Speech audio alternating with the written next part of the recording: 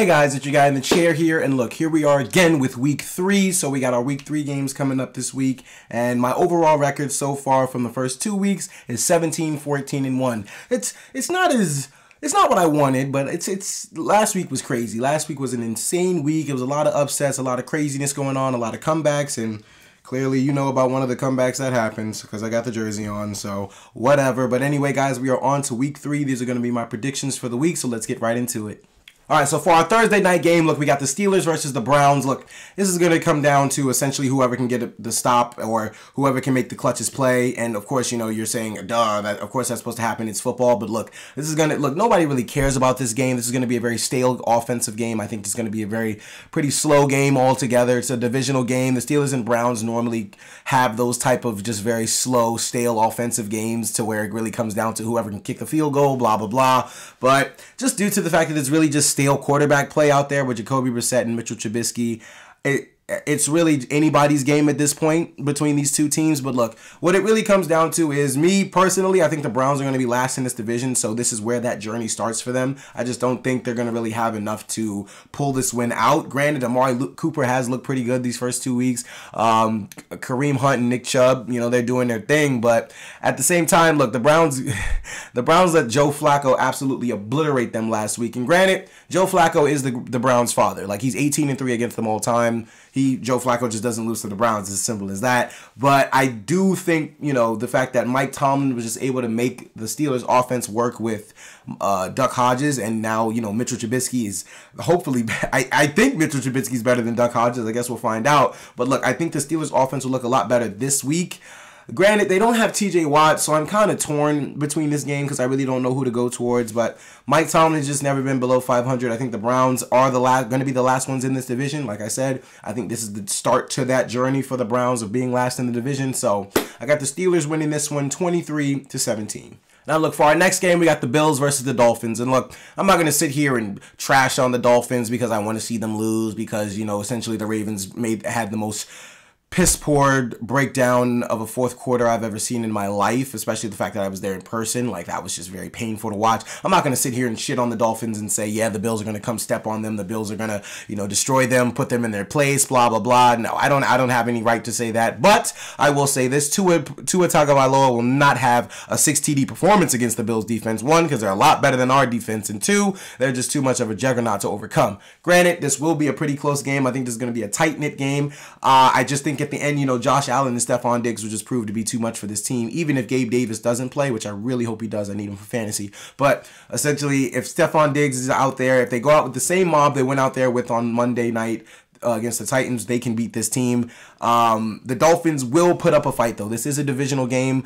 I think Gabe Davis honestly puts the Bills in favor to win this game a little more than just, you know, having Stephon Diggs out there, because the Dolphins defense is, you know, a lot better than the Titans, of course, but I mean, they just play a lot of man, and Stephon Diggs is going to kill that man up, and Josh Allen will definitely find a way to dot that, you know, man defense up. So at the end of the day, I just think the Bills are going to pull this one out 31-24. All right, so next we got the Bengals versus the Jets. Look, as far as I'm concerned, this is Joe Burrow's last chance, or they got to hit that panic button in Cincinnati, because what the hell is going on over there? First of all, this offensive line looks horrendous. I know it could be due to a chemistry thing, just the fact that, you know, it's 4 new offensive linemen, so these guys haven't really played with each other too long. But Joe Burrow is on pace to get sacked almost as much as he did in his rookie year, and you all know how that ended up. He tore his ACL. The Bengals look bad. Look, these first 2 weeks, it's just plain and simple. The Bengals don't look like that. They look like they are absolutely, you know, not head over heels, but they are absolutely having all the effects from the Super Bowl hangover, and it's just hitting them very badly. If they lose this game on Sunday to the Jets, that's just going to be a more proven point to the fact that they are absolutely having the Super Bowl hangover, and they probably won't be able to overcome it. Now, to that point, I will say this.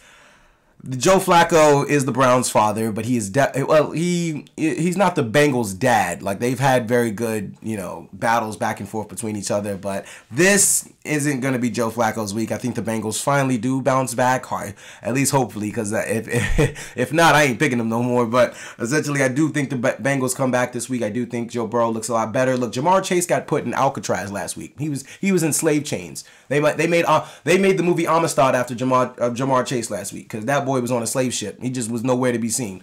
But This week, I think he bounces back. He has a much bigger week, and the Jets just had an insane, rally last week. I just don't think all that's going to come to fruition again this week against the Bengals. The Bengals really know they got to win this one, or shit's just not looking good. So I think they pull this one out 31-17. All right, so next up we got the Raiders and the Titans. Look, maybe I gave the Raiders a little too much credit after the first week. Maybe I thought, they'd be able to pull out a close win against a Cardinals team that painfully, really obviously needs DeAndre Hopkins to be anything successful, but clearly they weren't able to do that last week. But look, they're playing the Titans this week, and as far as I'm concerned, the Titans have not shown any sort of life on their offense or defensive side. It doesn't look like anybody's really scared of Derrick Henry anymore. Now, with me saying that, he's probably bound to go off for like 120, 150 this week. He probably could, because the Raiders defense really ain't that special, but essentially at the end of the day, the Titans in general just aren't that special on the defensive side of the ball. Davante Adams was on, must have been on the same slave ship that Jamar Chase and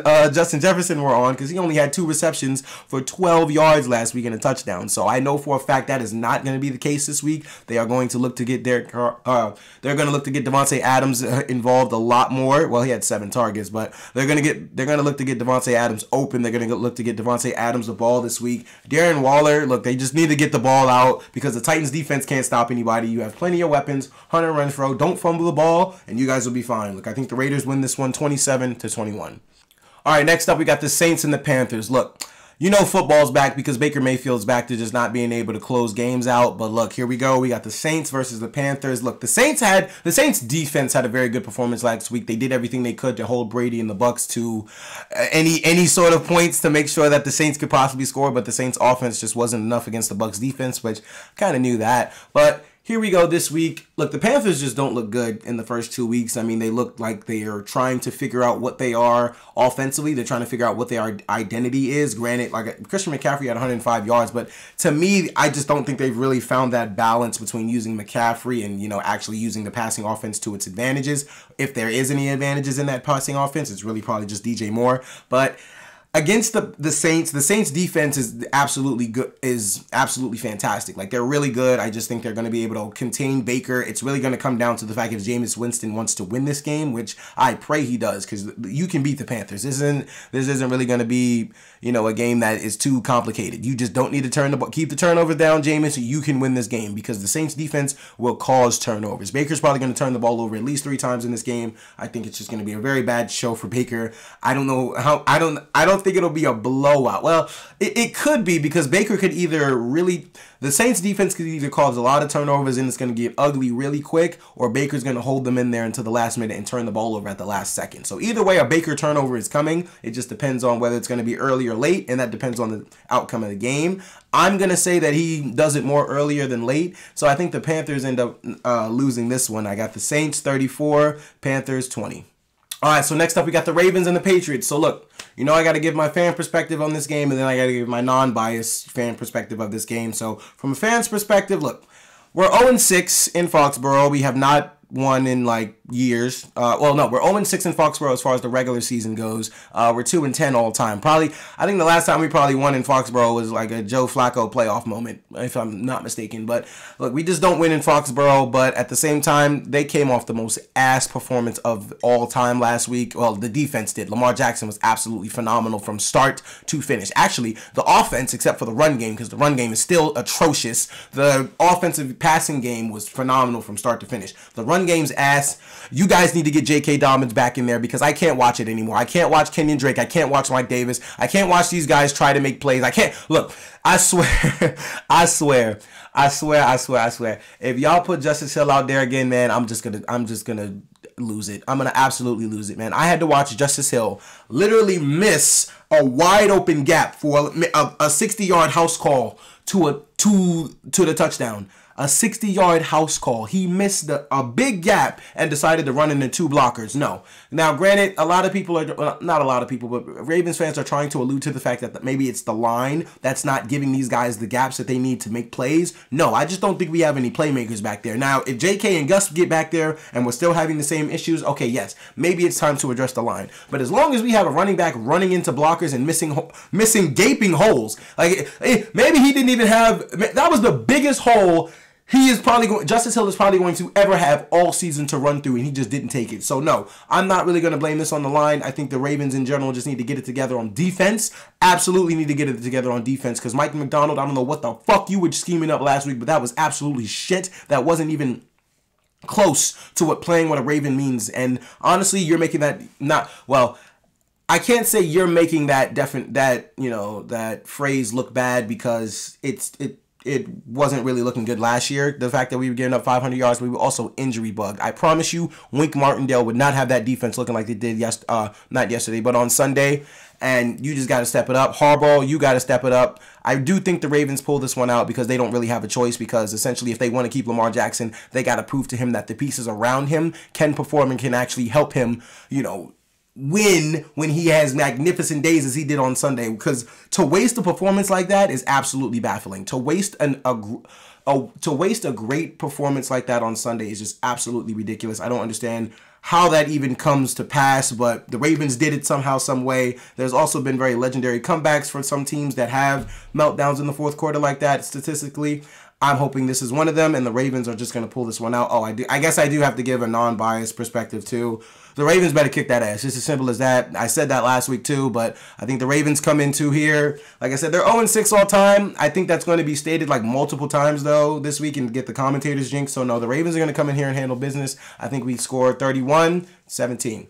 All right, so look, next up we got the Vikings and the Lions. Look, maybe last week I gave Kirk a little too much credit. Well, not really, because it's not really when I go on Vikings. If I ever do go on like Vikings rants this year, and I'm praising the Vikings for doing this, that, and the third, it's really not because of Kirk Cousins. It's because I really believe in their coach, and I really just believe in Justin Jefferson a lot and Dalvin Cook whenever they decide to use him. But look, the Vikings are coming off an absolutely abysmal performance last week, offensively and defensively. They just got killed by the Eagles the entire time. They're playing a very gritty Lions team this week, but look, at the end of the day, Kevin O'Connell is going to want to put up points. He's going to want to turn that offense around to do a lot better than they did this week, and I think that's going to all come to pass. Like I said, the Lions are very gritty. The Lions are going to fight. Anytime you go against the Lions, they're going to do whatever they can to compete. Dan Campbell's got these boys ready to play some serious football this week, so it's not going to be a cakewalk for the Vikings, but I do think they're going to pull it out. I think Kirk has a much better week this week than he does last, and I think the Vikings pull this out 34-27.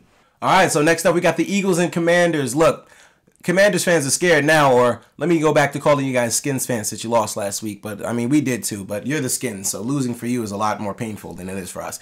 Well, at least, in overall terms. This week our loss was a lot more painful than the Redskins loss. But either way, look, I'm looking forward to this game because the delusional Redskins fans base that thought that they would be able to compete with the Eagles. And after Monday night, I'm pretty sure they know the answer to that is no. Hell no, you can't compete with the Eagles. Jalen Hurts is him. Jalen Hurts is that. That Eagles defense, Darius Slay, oh my God. Like I said, Darius Slay, Byron Murphy, at Trey Diggs, and whoever else was covering Jamar last week, because I saw, Trey was only covering one side of the field most of the time, and when Jamar was over there, he was on Amistad. Look, Darius Slay, Byron Murphy, and Trey Diggs all escorted these receivers, Justin Jefferson, Jamar Chase, and Devontae Adams, to a slave ship and locked them up there for the rest of the week. Granted, like I said, these guys are due for very big weeks this week, but Darius Slay is going to absolutely put Terry McLaurin in the same chains that he did Justin Jefferson last week. Look, man, the Eagles defense is just absolutely insane. Like up front, man, Jordan Davis. Look, there's a crazy stat that I didn't pay attention to where Jordan Davis is on the field, they only allowed like two rush yards per attempt, but when he's not, it's like 10. So that gave me the illusion that the run defense is absolutely atrocious. It's not when Jordan Davis is on the field, so I gotta be called out when I'm wrong. So I was definitely wrong about that. They can definitely strap up in the run game, and the Redskins just don't have enough to do anything on this Eagles team, man. It's gonna be a very simple one. It's pretty easy game right here, man. It's gonna be 37-20. All right, so next up we got the Chiefs and the Colts. Look, the difference between the Colts going 0-3 and the Bengals going 0-3 is the fact that the AFC South is absolutely ass. So the fact that Colts can still go 0-3 and possibly still make a playoff push, which I definitely think they can. They're not going to beat the Chiefs, though. The Colts have looked absolutely horrendous these first 2 weeks, and just to not put up any points against the Jaguars at all is not a good look going into this week. It clearly granted, the Colts didn't have Michael Pittman or Alec Pierce last week, so they were missing their wide receiver 1 and 2, and they just had to go with backups. it's not going to be as bad as a performance as it was last week, but the Chiefs are just too good, especially with the fact that the Colts don't have Darius Leonard right now. It's just not going to really look good for them at all. The Colts look very lost without Darius Leonard out there in the field. That's their anchor. That's the anchor to their entire defense. That's literally the motor that makes that defense run. And without him on the field, the Colts just look absolutely lost. So look, it's going to be a very simple game for me this week. The Colts will bounce back at some point after this. Won't be this week, though, so I got the Chiefs winning this one 31-17. All right, so next up we got the Texans and Bears. Look, this game is disgusting. It's as simple as that. I don't know who's going to win this game. I just know the Texans are not really playing to win. But one thing I am seeing from the Texans is that they compete. The Texans are going to want to go out there and compete. They're going to be competitive as possible. The Bears just simply got owned by the Packers again. But like that's not anything new. Like you've been getting owned by Aaron Rodgers for years. Like since Aaron Rodgers stepped in the league, he literally owns you guys. He answered the question. We still know that he owns you. The Bears are at home. They're going to try to bounce back from a very bad loss against the Packers. I am going to pick the Bears simply because I just don't think the Texans are playing to win. Like I said, I think the Texans, like last week, I feel like the Texans could have, that was another game I feel like the Texans could have won. If they wanted to, I think the Texans could have beat the Broncos, but the reason they're not is because they need those draft picks, so they're literally playing to lose. I'm telling you, you're going to find this trend throughout the week. I think the Texans are literally just competing up until a certain point to make sure they look good, and so they're not looking like they're tanking, but then at the last minute they call a play or do whatever they need to lose this thing. So I think that's how this game is going to go as well. So I got the Bears winning this one 23-20. All right, so look, next up we got the Jaguars and the Chargers. Now, after that Chiefs game, it's going to be a pretty easy cakewalk for the Chargers for the next few weeks. So I got the Chargers really blowing some teams out, and this is definitely one of them. Granted, they need to involve Austin Eckler into the offense because they, like, whatever they're doing with these running backs, this running back committee that they're trying to, create back there, it just ain't working. For you to take Austin Eckler out in the first quarter of that game last week and have Sony Michel do 2 goal line runs for some odd reason when Austin Eckler was right there and probably would have got into that box for you makes no sense at all. I just need them to involve Austin Eckler into the offense. 1, for fantasy purposes, and 2, just because I feel like if you actually get Austin Eckler involved in your offense, you can actually move the ball a lot better and be a lot better on offense. Granted, they didn't have Keenan Allen, their short route runner where he can catch the ball and get down. They only had their big catch guy in Mike Williams. I did think they would kind of miss Keenan Allen last week, but they're not. Hopefully, whether or not Keenan Allen plays this week, the Chargers defense is absolutely stupendous. Like they are crazy on defense. They can absolutely they're going to give Trevor Lawrence the business this week. They're going to cause a lot of turnovers. Derwin James is out there to hit niggas, and I just feel bad for I hope Christian Kirk is out there ready to protect himself. Don't fumble that ball, young man, because the Chargers are going to want you to. But I got the Chargers winning this one 34-23. All right, so next up we got the Rams versus the Cardinals. Now look, the Rams still don't look to me after last week like they are the past Super Bowl champions. They still look like they're a little rusty. They still look like they're trying to find out the kinks to their offense. I think due to the fact that Allen Robinson is there and they did get him a touchdown. They got him 4 receptions last week. I think they're still trying to find ways to get him involved in the offense. They're still trying to find out what this offense really is. And while they're still trying to figure all that out, granted, I just know for a fact that the Cardinals need DeAndre Hopkins badly. They did beat the Raiders last week, but the Raiders defense is abysmal. So essentially you're going up against the Rams defense, which is a lot better. So with all that, I know the Cardinals are a lot better than, I think they are. I just don't think they're going to pull this one out. I think it's going to be pretty close, though, because like I said, the Rams just aren't showing me that they're that Super Bowl juggernaut that they were last year, or they're just not convincingly beating teams like they should be. Granted, they played the Bills week 1. I really mean the Falcons. They just didn't, the way that game ended just really didn't give me a sense of, okay, the Rams know what they're doing. The Rams are back. They figured this out. They know how they're going to go from here on out. They still got a lot of question marks to figure out. I think they figured them out in this game and then, a couple games after. But I got the Rams winning this one 30-26. All right, so next up we got the Falcons versus the Seahawks. Look, this is another gross game. I don't have any interest in this game at all, but I do got the Falcons beating the Seahawks, though. I do have the Falcons coming. I think last week I did say that the Falcons would probably go 0-something. They compete for the first pick. They set their season in stone for the most part. But, I mean, when I'm looking at these two teams, I see a team in the Falcons that have enough potential to get enough stops, to do something on offense, to just with Drake London, and if Arthur Smith actually tries to use Kyle Pitts this week, they can beat the Seahawks. There's enough on that Falcons end to beat the Seahawks.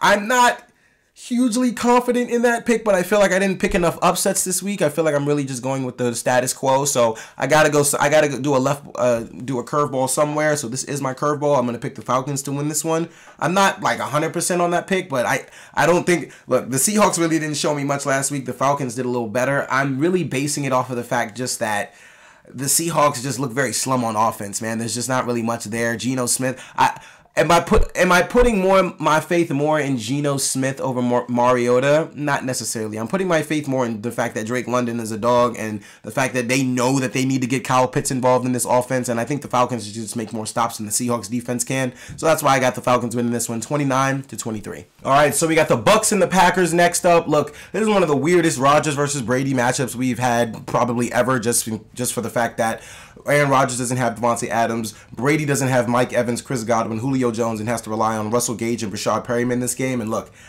personally, these two offenses are in hell because the defenses are just absolutely spectacular. Like, the Packers defense is very good. Jair Alexander and Rasul Douglas can probably guard Russell Gage and Rashad Perryman in their sleep. It's not really going to be much of a contest for them.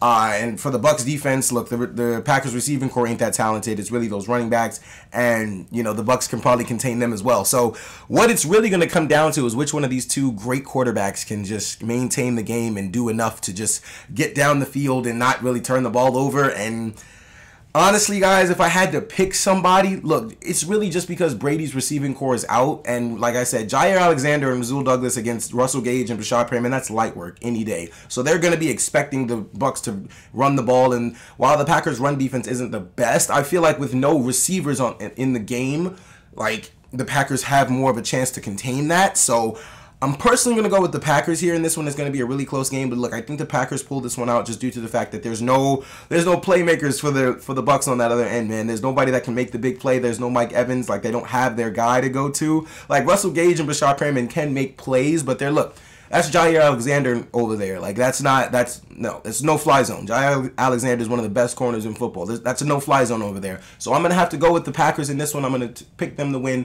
27, Bucks 24.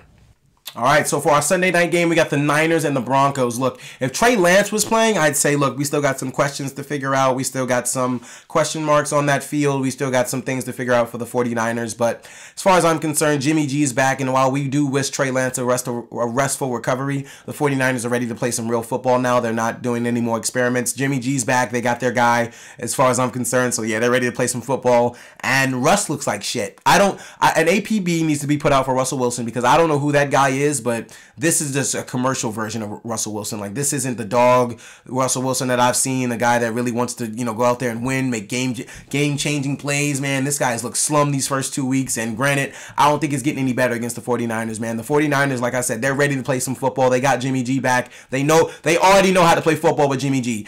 Like, when I tell you the team's morale literally went night and day when Trey Lance went down and Jimmy G went back in and started making plays, like, that team just looked like they had a whole breath of fresh air right there. Granted, it sucks to say because you want to wish Trey Lance a speedy recovery, but look, at the end of the day, it just really looked like that's not their guy. Jimmy G is their guy for the year. They're ready to play some real football now, and I got the 49ers whooping that ass 31-17. And for our Monday night game, look, we got the Cowboys versus the Giants. Look, I got to give the Cowboys credit because I thought they were going to get their ass whooped last week. I thought the Bengals were going to bounce back, but nope, the Cowboys shut me up. They did their thing. But look, you're in Giants territory this week, and look, I'm riding that Giants train to 3-0, man, because I think these boys are going to kick your ass. Now, granted, not like the score-wise, but I think the Giants will win. Either way, look, Brian Daboll's got these boys playing with a whole new swag. They got these boys looking real good on defense. Look, Wink Martindale, I miss you. But look, do what you can in New York. Make us look absolutely foolish for hiring Mike Macdonald.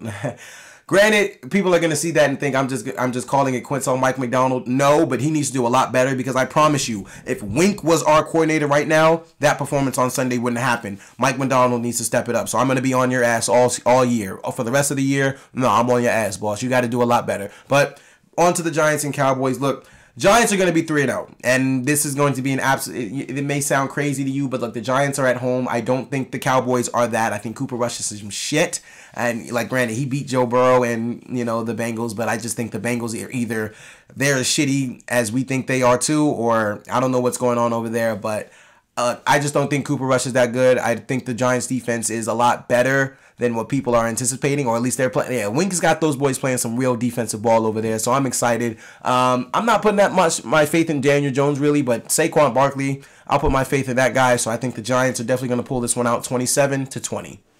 All right, guys, look, those are my picks for week 3. Thank you so much for watching. What do you guys think is going to happen this week? What's your upset of the week? What's your biggest blowout of the week? What's your guys' predictions for stats? Who you think the MVP of the week's going to be? Do you think anybody passes Tua's performance last week? Look, I hope not. Well, actually, I hope so everybody can just stop talking about it. But either way, look, guys, thank you so much for watching. I really appreciate it. Be sure to like, subscribe, leave a comment down below. This is your guy in the chair. More content coming to you soon.